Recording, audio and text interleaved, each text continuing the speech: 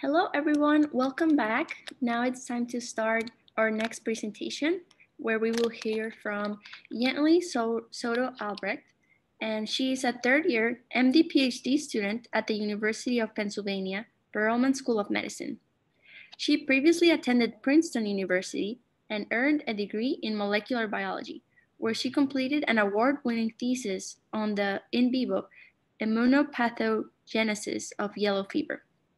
Her career goals are to leverage her experience and privilege as a physician scientist trainee to both target pathogens that threaten global underserved communities and increase multifaceted diversity in her career path.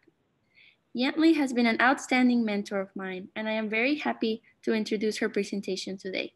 So please welcome Yentli as she discusses the topic applying to and initiating the career of a physician scientist, and talks about her experience being an MD PhD trainee. And I also want to remind everyone to please send us any questions you might have on the Q&A chat, and I will answer those questions with Yentli during the Q&A session. So I'm gonna stop sharing my screen and Yentli can go ahead and share hers. Can you hear me? Yes, we can hear you. Fantastic. Okay, I just need to start. Fantastic. Thank you for that introduction, Alejandra. It's a pleasure to be here today. I made my presentation about 25 minutes so that there's an equal amount of time for questions, because I think that the most use that you'll get out of this is if you're able to ask the questions that are most pertinent to you, depending on where you are in the journey to applying to MD PhD programs or considering applying. I wanted to highlight a little bit about my journey.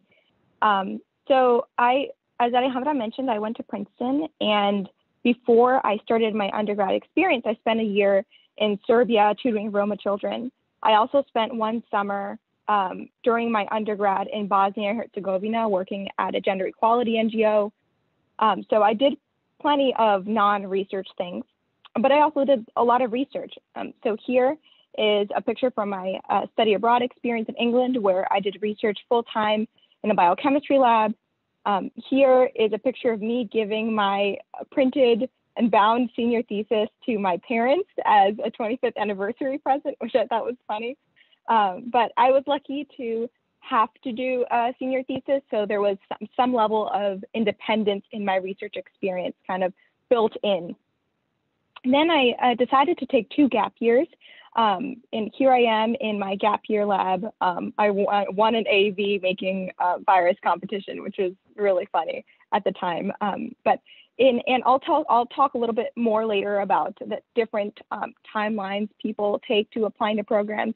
For me, that was the best choice, and I ended up spending 2 years, like really taking the MCAT and applying to programs during my gap years. And then here I am at my white coat ceremony. Dr. Brass here is our MD PhD director. There are about 21 of us in the incoming class for the 2026 MD PhD class at Penn. So it's been quite a journey, and I'm really happy to share what I've learned with you. I did want to add one caveat. What I say is not rule of law. Take it with a grain of salt. Your experience may be different than mine. You may have different opinions, and that's okay. And what I'm saying is not like you have to do it my way or you'll get in. I'm just saying from my experience, this is the safest way, but there are other ways.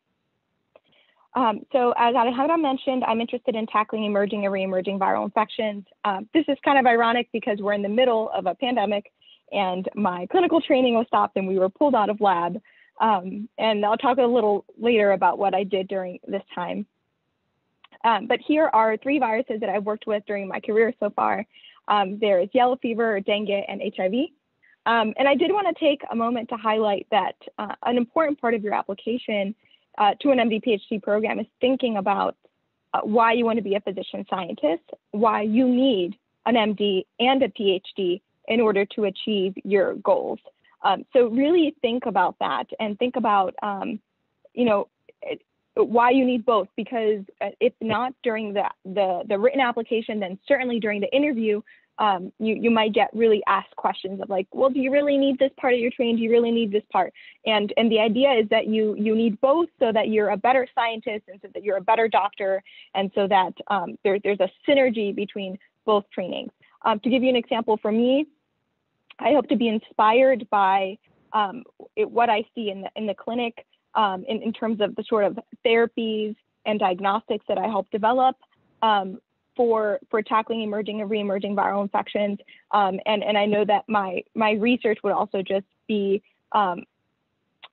completely pushed forward by the people that I see that are struggling with these diseases, and by the need for a cure and for a better preventative measure.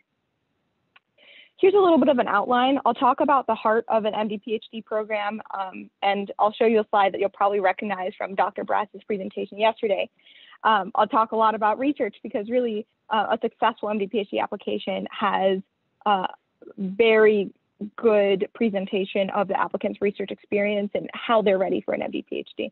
Talk about checking boxes, both in terms of stats and experiences, a little bit about the application timeline, different permutations, a snapshot of how the MD PhD application may look a little different than the MD one on AMCAS. Putting it all together, some resources for you guys, and then some pictures from my first years of MD PhD training, because a picture is worth 1,000 words. So the heart of the MD PhD program, Dr. Brass showed this to you yesterday, is the same as the heart of an application. Okay, so these gray parts are essentially your MD training is going to be the same as your MD classmates. Okay, and so that's why your preparedness for the PhD phase is really what's going to set you apart from your MD, from an MD only applicant. And if you can really show the admissions directors that you are prepared for a PhD, that you want to use your MD education for your research, that there is synergy there, then that is really going to create a successful application. Okay, a little bit more about research. Some programs require that you have a letter from every research experience you have. If it's a big research experience where it's like one of the main ones you're going to talk about, you definitely want that letter to come from a PI if you can. Some of these letters, let's say it's your first research experience and you were like, what is a pipette? Then it may be possible for that letter to come primarily from a postdoc or a graduate student. And the PI may sign off on that letter or may not. So they don't all have to come from a PI, but certainly your biggest ones that you're going to focus on in your application should come from a PI. It's not just, so there are kind of like 5 main parameters that can help you really stand out in your application as an MD PhD applicant. The first parameter is how you talk about your research. So it's not just what you did. If you sound really dry and you don't really understand what you did, that's worse than someone who didn't do a lot, but like understands what they did and why they did it and how it fits into the whole ether of scientific research in that field. So know how to talk about your research, know an elevator pitch, know how to talk about your research to an elementary school kid, to an expert in your field, to an expert in a different field.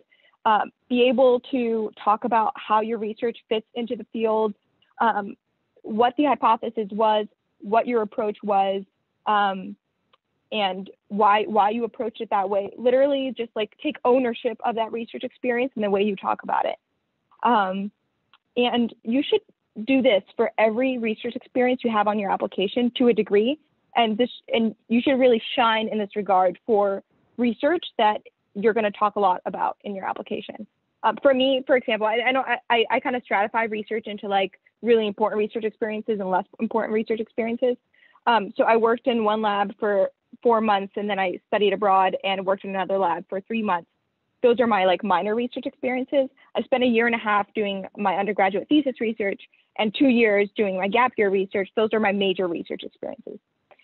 So number 2, there are these objective measures of productivity and success, like papers, abstracts, presentations, and posters. You should try to have some of these if you can.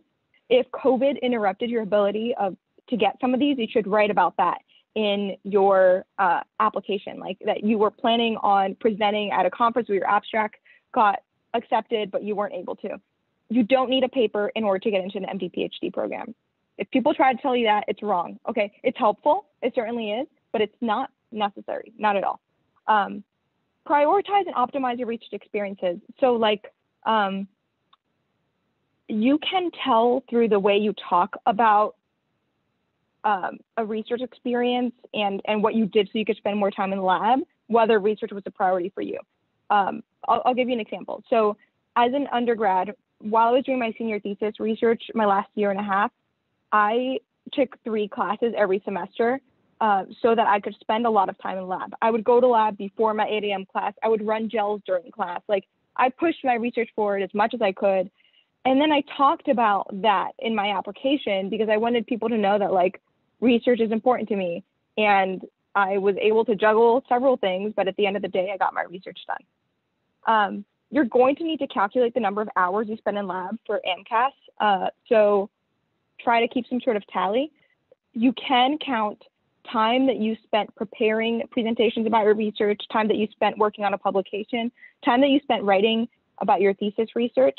While you were running a gel, if you were doing something else, you can still count that time. So it's like a little flexible, but just try to keep a tally of that. Lastly, try to have some independent aspects to your research. Now, this doesn't mean that you have to work without a postdoc or without a graduate student, but present your research at lab meetings. Take ownership of it, answer questions about it, troubleshoot issues that come up in your experiment. Be part of every conversation, if you can, with your PI and your graduate student about your project. Talk about, what the paper is going to look like and what your main goals are. To have independent research experience, it doesn't mean that you're alone. It just means that you're taking ownership of it and you're driving it forward in any way that you can. So it's really important to demonstrate that you have had independent research experience, that you've sought it in your application. So I'm going to talk a little bit about stats because I think this is like the Achilles heel for a lot of people, and it certainly was for me. People will tell you need a 4.0 or like a ridiculously high MCAT, and that's not true. Okay. Now, you should try to do the best that you can, and then you'll probably fall short because it's just like what happens to humans, and that's okay. You need to meet a minimum cutoff for whatever the school has that you're applying to. I'll tell you a little bit about my experience. So you can see down here, this blue section is on Penn's MD PhD website, and this is they list that the average GPA is 3.9, that's pretty high, and that the average MCAT is 521 of accepted students. But then they list a range, 3.55 and 512. I was closer to the lower end of the range than to the average, okay? I'm gonna say that one more time, okay? I was closer to the lower end of the range than the average, and I interviewed at 15 MSTPs. So once you check the box, it's not going to make or break your application anymore. After that, everything else matters a lot more than your numbers. So meet the minimum requirement. And even if you don't meet the minimum requirement, like let's say you had a little lower than this and Penn is still your dream school, you can still consider applying. Okay. I'll say that some other schools that I got into, my numbers were lower than their lowest range that they publicized. And so they were like lying or wrong or something because like I was lower than that and I still got in. So I'm just saying, like, you don't need to be perfect. Definitely try your hardest. And it's worth a shot. Okay. Experiences are kind of like checking boxes for stats. I'm just gonna check the time. Okay. This may be a little different than MD only applications where, maybe you need a certain number of shadowing hours or volunteering hours in a clinical setting. Although I've had classmates who were MD only applicants have a similar number of hours than I did in these 2 categories. I think the safest approach is to hit all 4 of these categories in some way. Okay.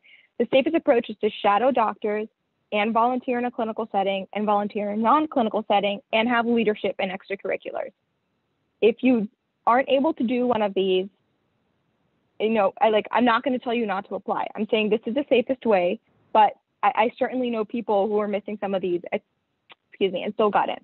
I will also say that shadowing doctors and volunteering in a clinical setting may be difficult because of COVID right now.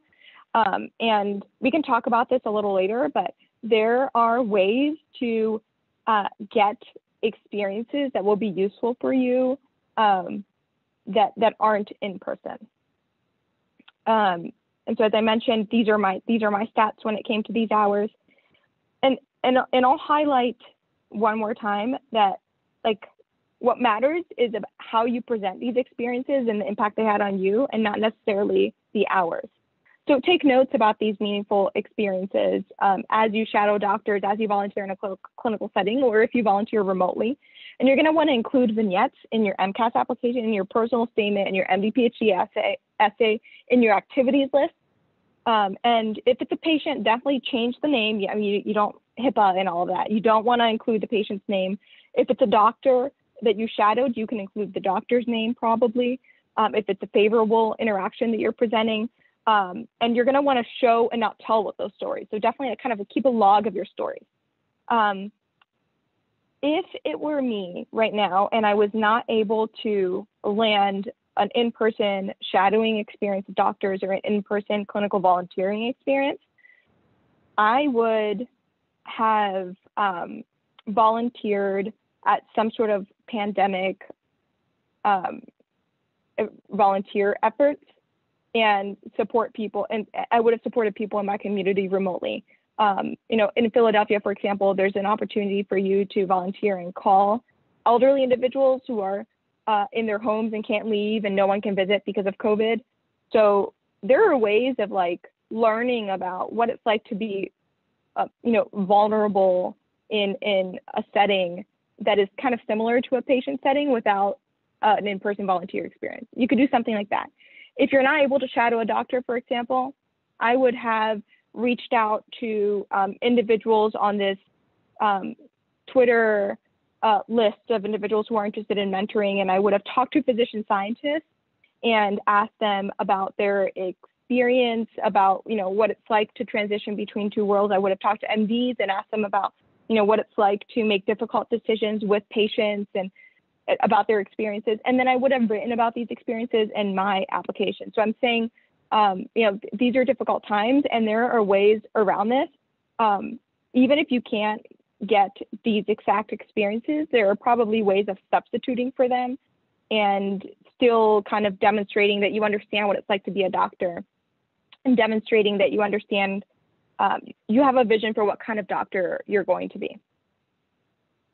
Okay. I'm going to show a couple of permutations as to what, I might have to move this. Oh. Okay.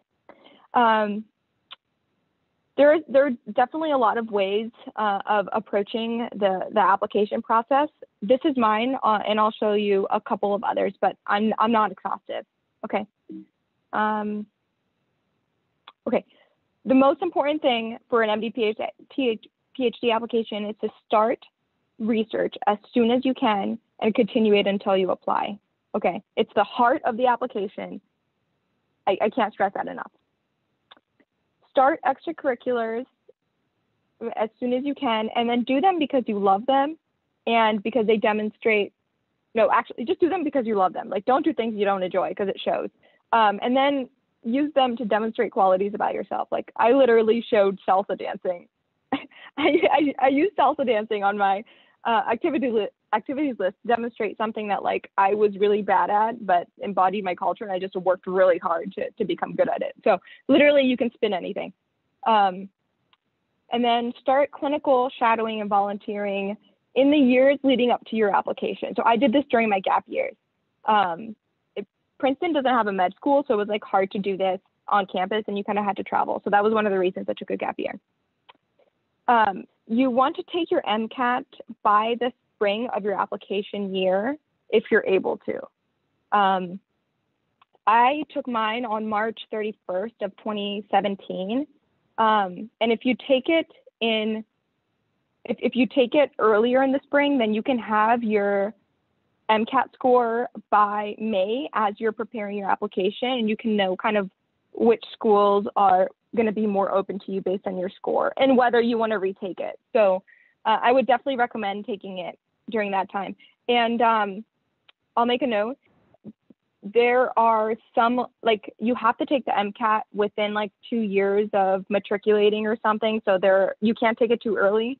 And then there's some months when it's not offered. Like for my year, it was like January to March. So just really be careful that you look this up years before you apply and you know kind of when you want to be taking it.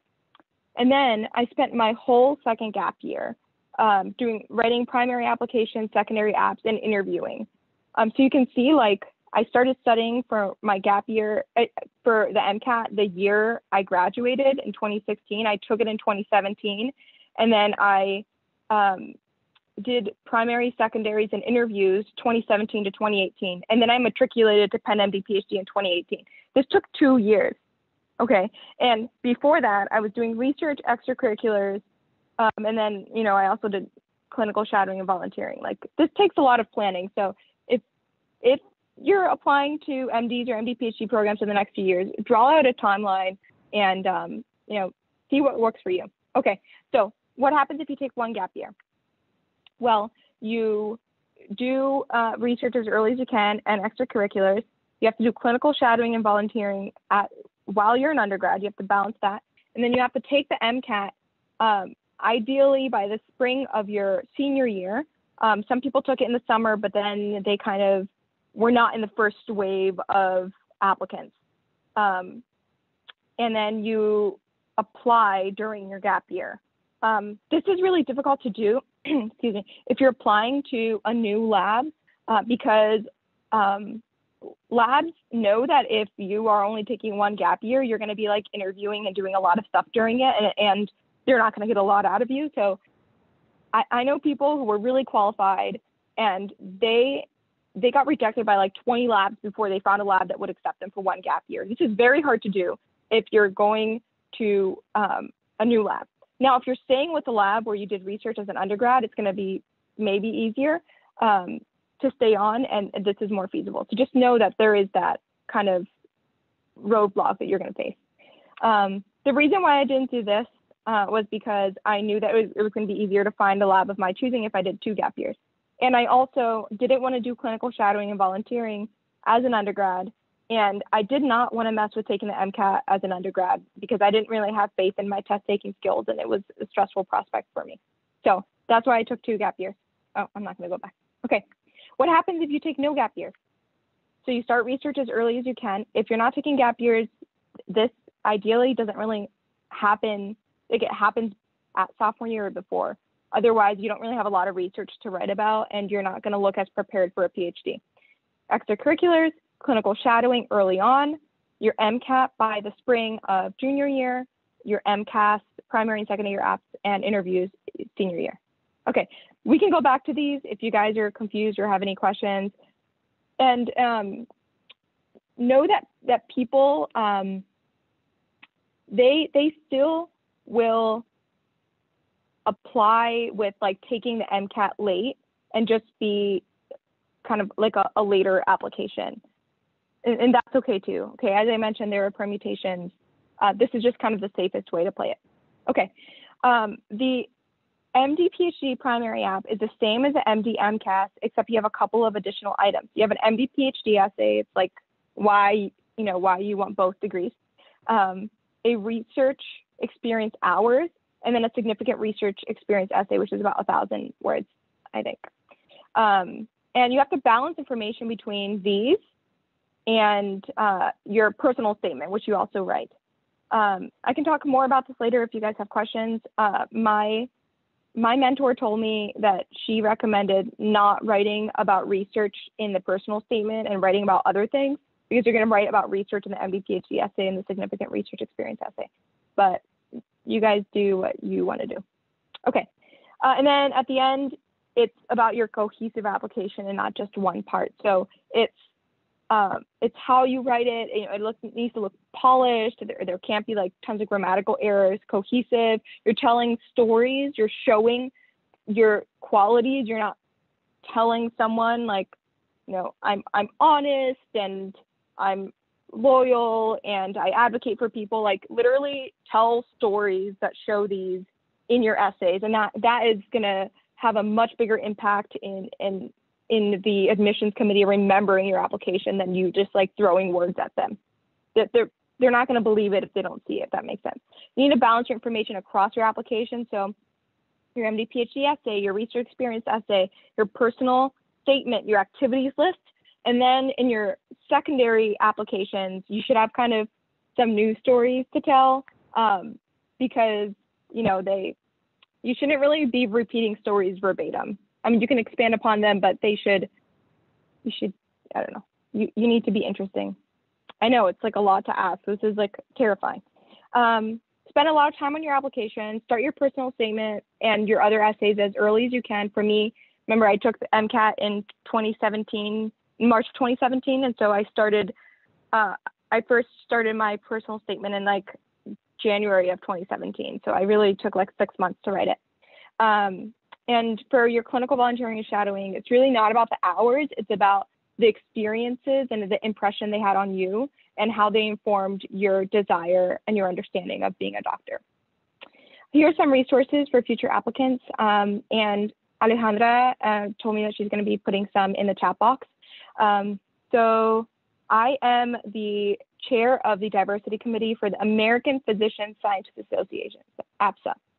And individuals in my committee have been putting on these amazing sessions to support MD and DO PhD applicants for this cycle, and I think they're going to be continuing it for future ones. There's an upcoming one on the 27th of August on interviews during this year, which are going to be mostly virtual. So if you're planning on interviewing in the coming years, I would, for a combined degree or really just even MD, I would highly recommend attending this session. I would follow APSA on Twitter because that's where we really blast a lot of these things. There's also free mentorship and research opportunities through APSA, and so you can go to this website. This is an FAQ document that we created, and Dr. Brass is one of the authors for it, as are 3 other MD PhD directors. It's just a list of questions that they answered and then just a bunch of resources. If you're planning on applying to MD PhD programs at some point, I would highly recommend that you go here. On Twitter, there's a list of people who have said they are open to mentor and support applicants to MD PhD programs. They're either physician scientists themselves or current trainees. And so I would highly reach out to people on this list if you need to talk to someone about this journey.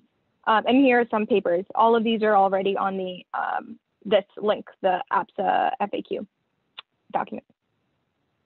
Okay, last slide. Almost last slide before I open the floor to questions. So what have I done so far, right? I am a 3rd year in the program, which means I've done my 1.5 years of preclinicals, because at Penn we do 1.5 years instead of 2. I took some grad school courses. That was the MD PhD part. I did research in the summer between my 1st and 2nd year. I did 3 months of my clinical rotations. I did my internal medicine rotation. I took step 1 like a week ago, and I'm here. We're not talking about that because I didn't know how I did. And I just started grad school, like orientation is this week. So I'm going to do 1 year of grad courses, figure out what lab I'm going to go into.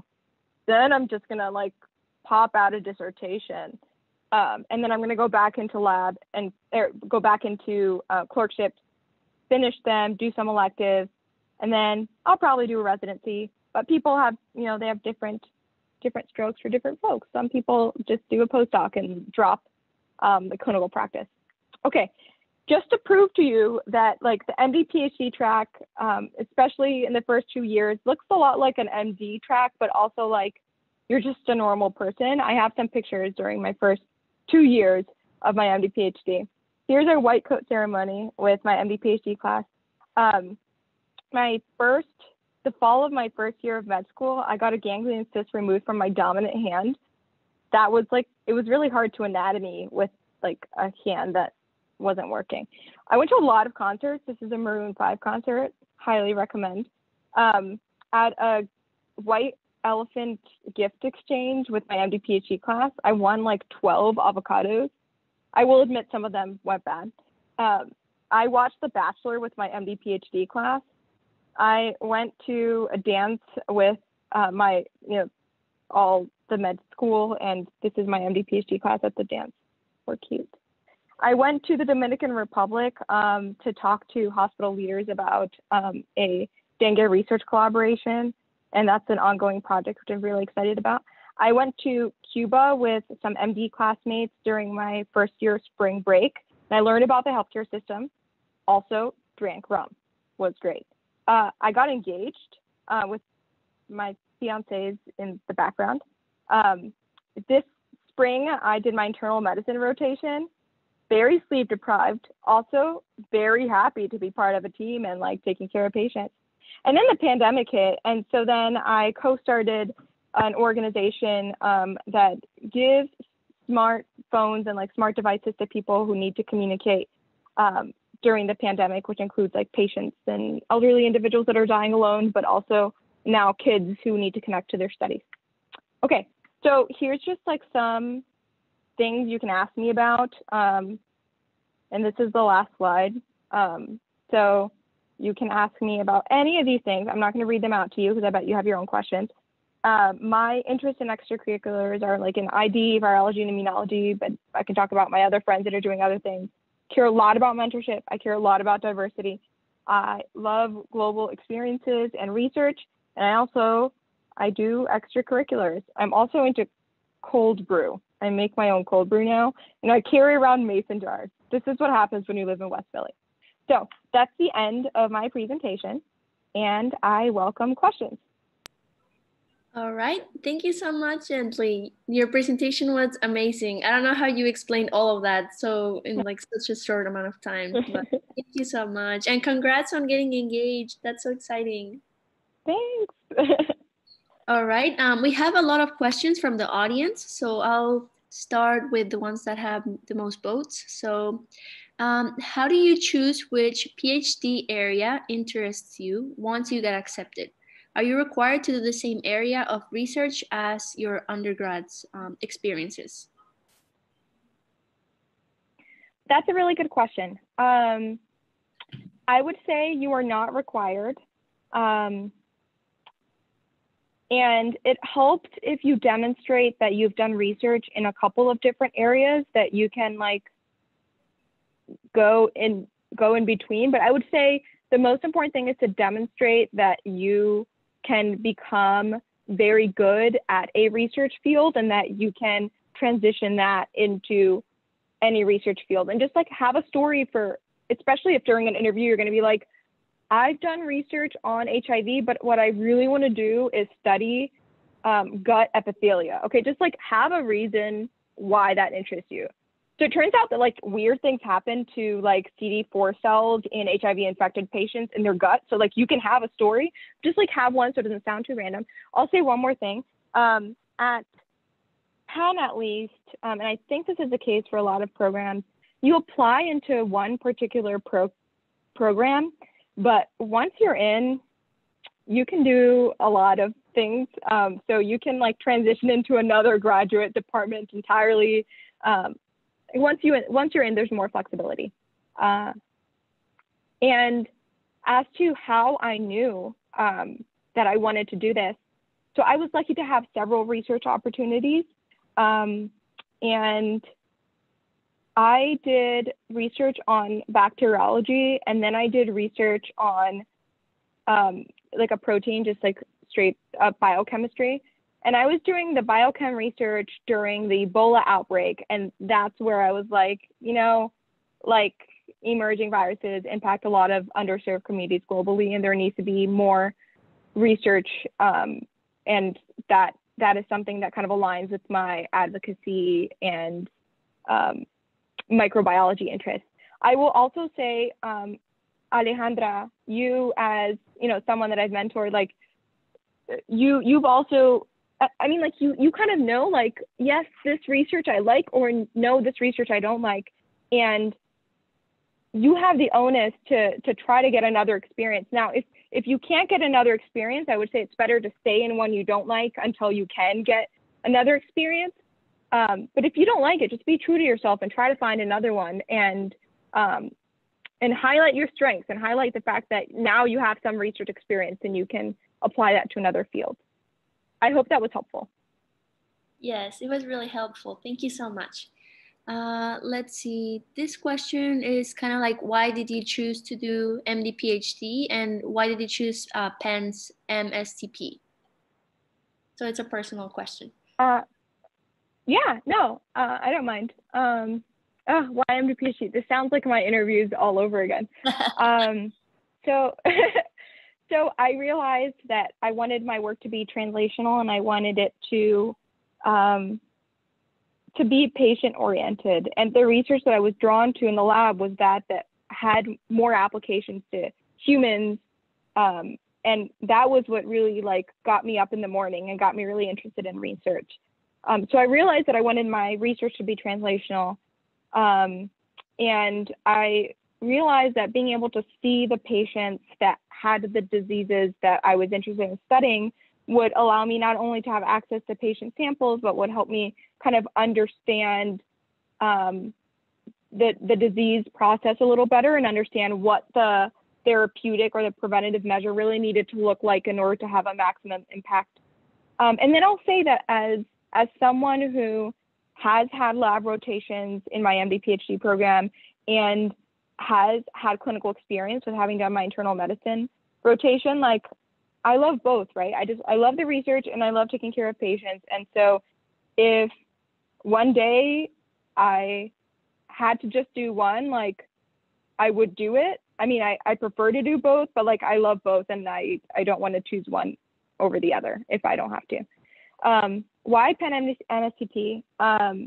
So I was lucky that I had some pretty fantastic options. And so in the end, I was choosing between Hopkins, Columbia, Duke, UCSF, and Penn. And I chose Penn because you can tell that the program is more than the sum of its parts. It's more than the great research that happens at Penn, and it's more than the great medicine that happens at Penn. It's a program that has decades of institutional knowledge and knows how to churn out physician scientists.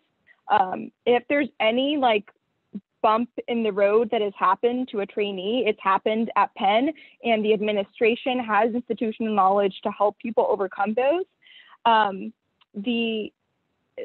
also really enjoyed the research options I had at Penn. You should definitely choose a place that has multiple PIs you would want to work with. Don't just go for one, like the research environment. And lastly, I could see myself living in Philadelphia. And I know that that's not something that's really important for everyone to be able to envision yourself somewhere. But I just felt that with the cost of living and with the sort of city and the fact that there were green areas and all of that, I would be able to still be a happy person and be an MD PhD trainee. And I've definitely found that to be true. I mean, I've gone to a lot of concerts and tasted a lot of amazing food and been able to do touristy stuff and also live in a place that feels like home. And that whole combination was important to me. Awesome. Great response. Now let's do next question. I just decided during this pandemic to pursue an MD PhD program, but I haven't done any research yet. I just finished my sophomore year of college. Can I still apply? And kind of connected to that question, how many years/hours of research would you recommend for someone who plans to apply to an MD PhD program? Okay. Yeah, so they're definitely connected. Yes, so as you can see with my timeline, there are many ways of approaching this career path. Did you finish? Okay, so you just finished your sophomore year of college. I would say it would be difficult for you to apply without taking gap years, but not impossible. If you found the right mentor and you were able to get some independence in your research experience and able to get enough of it that you felt like you were ready for a PhD. And remember, if you're already there, then it's the research you do during your application year is just bonus. But if you haven't reached that level of independence, then your application is going to fall flat in the way it looks, because you're not going to come across someone who's ready for a PhD. So it's definitely possible without taking gap years. If you get like a research experience now and the right mentorship, it's going to be easier to do if you take gap years. But I will say that, like, going to the second question, like, a lot of programs are seeing the trend of people taking gap years, and program directors, like, they don't think it's necessary. Like, your application looks different if you took 2 gap years versus you went straight through. That's completely true. I had almost 7,000 hours of research experience, but someone who goes straight through from undergrad is not going to have that. So they're not going to be expected to have that. I don't know what the number is for someone who goes straight through, but I know it's lower. I would say, for the person who asked question number 1, if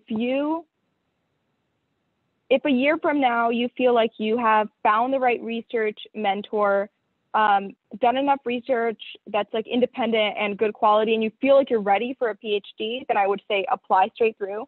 If you feel like you need more experience, then I would say take 1 gap year or 2 based on what is necessary. But I have no doubt that you could put your ducks in a row given time and achieve your dreams. Awesome. Thank you so much. Our next question is interesting. It says, for dancing, did you have to join a group and do performances to put on your application, or was it more something you did like personally with friends? Yeah, that's a really good question. It was something I did with friends. You should try to find 15 activities if you can to put in your activities list. Your research activities can each be one individual one. If you have some small research activities, you might be able to put 2 into 1. And a hobby like underwater basket weaving can be one activity, even if it's not competitive. Okay, so salsa dancing for me, I learned how to do it while studying abroad in England, which is strange that I had to literally cross the sea from my Puerto Rican family to learn how to dance. And I just like did a lot of dancing, and then I learned, and then I took some classes when I came back to Princeton, and then it's something that I enjoyed doing. I didn't have tons of hours in it, but it's something that I was passionate about, and that came across in my application, and that's what matters. I also lived in a house with like 20 other people in Boston. It was a co-op, a Quaker co-op. It was like really awesome and weird at the same time. So I wrote about that, and I was like on a committee for that co-op. And so that was an extracurricular. So what I'm saying is, like, your extracurriculars don't have to be competitive. Think outside the box, but they add a dimension to you that comes across in your application and that you can talk about during interviews. And so you actually sound like a real person and not just a well put together application. And they like that. Great. That's awesome. And I like that you mentioned like how they actually want to see that you're a person. Like, it's not just filling out these boxes. Like, just be who you are and you'll be fine. Exactly. Let's see. I heard that your pre-med classes expire after some time once you graduate. Since you took some gap years, did you have any of these issues? And also, if you had issues with the MCAT related to like it expiring or something like that? So I've heard of the MCAT expiring. Like I said, when I applied, I thought it was 2 years after you take it, you need to matriculate. I've not heard issues of pre-med classes expiring. I took a biostats course through the Harvard Extension School. It wasn't competitive to get it at all. It was just like you just sign up for it. I think it was helpful for me to take one class during my gap year to show that like I'm continuing my education, but I think I still would have gotten in if I hadn't done that. I just hadn't taken a stats course at Princeton, so it may have been necessary for my application. I would say if you graduate with a degree in molecular biology and then become an architect for 10 years and then apply to MD PhD programs, what or MD programs, then your preclinical classes may have expired. Even if you had a 4.0, it's like, that's a decade ago, okay? If it's just a couple of years, even if it's 2, 3, or 4, it's my hunch that it wouldn't have expired, but I would reach out to some people on that Twitter mentor thing and ask other people's opinions, or go to one of these APSA sessions and ask MD PhD directors about what they think, whether they view courses as having expired. And I see that there's a question on downsides to a gap year, which is kind of similar to this question. I have white hairs, okay, like I'm getting older, I guess. I'm 27, I think, and because I took one gap year between high school and college. So yeah, you're older, that sucks, but at the same time, it was so nice to live in the real world before starting school again. And I don't think I would have been here if I had been in what is a really stressful and sometimes toxic pre-med environment in college, where like advisors are telling you, you need to do this or you won't get in. And like your classmates are like, what is your grade? And like it can be stressful, and it doesn't have to be like that. For me, gap years were the right choice for many reasons, but I recognize that the downside is that I'm older. All right. Thank you so much for the response. I like this next question. Is it possible to do a PhD in a non-science discipline, such as psychology? And yeah, I think that's the question. So non-science PhD. Yes, it totally is. And there are only some programs that have funding for that. Penn is one, UCSF with UC Berkeley has some, Yale has some. There just like aren't tons. And so if you're doing a non-trad MD PhD, like in the social sciences or economics or something like that, you're just not going to have that many spots that you're applying for, but it's totally possible. And Dr. Brass is a big proponent of chimeras that come from many different backgrounds. If this is you, you can reach out to me through Alejandra, and I can put you in touch with someone who's doing a social sciences MD PhD at Penn. Okay, awesome. Yes, and everyone has my email. If you go to the website, you can find my email. So if you do need to contact Yentli, you can email me and I'll give you her contact. Let me see. How do you suggest getting chances to shadow physician scientists and seeing what they do? To my experience, it is easier to find a way to shadow a physician and do research with a scientist, but much harder to find physician scientists to shadow. So I guess it's just how to find physician scientists to shadow. Oh yeah, that's a really good question. Maybe I was really vague about this in my presentation. I apologize. I shadowed physicians. I don't think I shadowed physician scientists. I did not have a physician scientist mentor when applying. I think it's completely fine to not have one.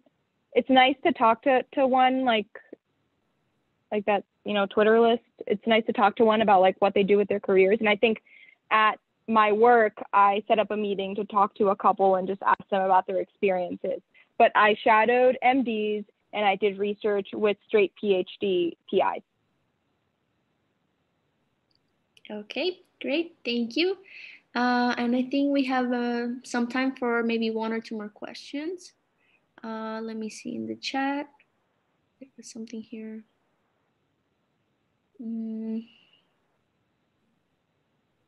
Sorry, give me 1 second. I guess I'll just do this ones here. How do you suggest finding labs to work in during gap years? Is it more favorable to find something in the field you think you're going to do your PhD in? Yeah, so I would suggest applying as a lab technician, and then you'll get paid and it's a job, which is nice. And in your interviews, ask about whether there's an opportunity for some independent research because you want to grow as a scientist. I think there are pros and cons of, like, I think it's going to be maybe easier to get into a lab where you are bringing experiences that are relevant to them, so they don't have to retrain you and everything. But if you really want to transition to another field or you want to explore another field, that's completely valid too. You should maybe just apply to some different labs so that you have a chance of getting into one, and it's not just because you're applying to a different field that you're not able to get a research experience. Definitely apply early. So as a senior in college, I was applying to labs in like January and February. And if you're doing lab, like wet lab work, it's going to be easier to get a research experience position than a lot of other fields because there's like always a need for a technician. Okay. I'll say one more thing. If your PI is willing to make a call to the other PI of the lab you're applying to and vouch for you, you might just be a shoo-in. If PIs are nice and do that, then like, yeah, that's really nice. Okay, awesome. Let me see if we can find another question. Any advice staying curious as a researcher when working at home? So in context of the current pandemic, I guess if you're doing research remotely, like any advice of things that they could do? Yeah. If you can, so I would say the world of virtual research kind of opens up time for you to do things like learning a skill that you didn't have before and you didn't have time for, like maybe learn how to analyze RNA-seq data and code in R. Like that's a really useful skill, probably with this new era of everything being, you know, single cell. That's something that I did. I took a class in that.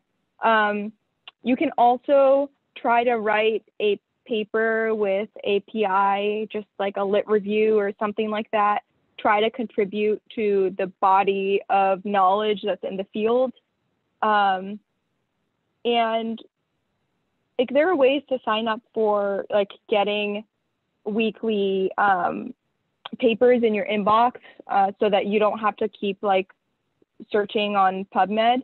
And so you can sign up for topics that really interest you and then, you know, read a couple papers a week or a day or whatever floats your boat. So there are certainly ways of staying engaged, but it's been difficult. And your question is a really valid one. The pandemic has been hitting a lot of people hard when it comes to mental, emotional, and physical health for many reasons. And this is a very difficult time to be applying.